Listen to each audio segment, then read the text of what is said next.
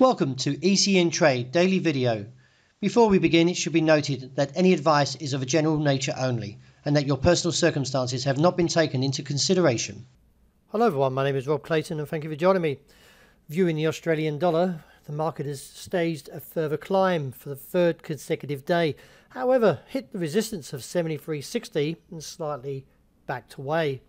Still vulnerable to the upside, although the market should still continue to keep an eye on the US dollar, which measures the greenback strength against a basket of 6 major currencies, as it now hits its highest level since June 2020.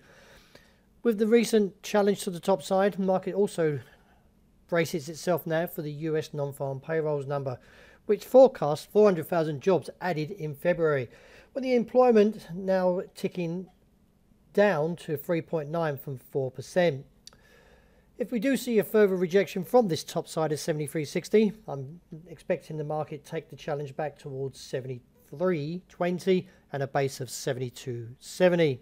However, a break above 73.60 will leave me neutral in the short term. Viewing the monthly outlook, we can see the Euro's broken further to the downside after crushing 111. In light of the pattern, I feel the market will venture on lower to 109.70 and then possibly down to 108.50 with 107.50.85 seen as a broader target. Any rebound should find resistance around 110.90 to 111.15.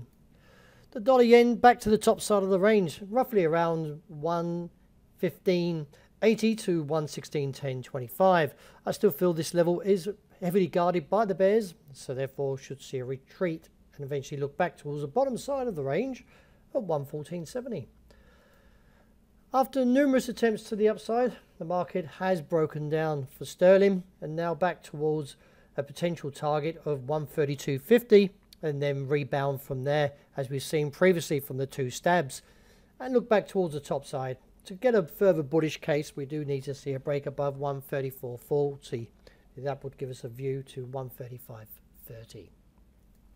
With the sterling leg weaker, the market is challenging its last target of around 195.30, and that is where we are at the moment, near enough.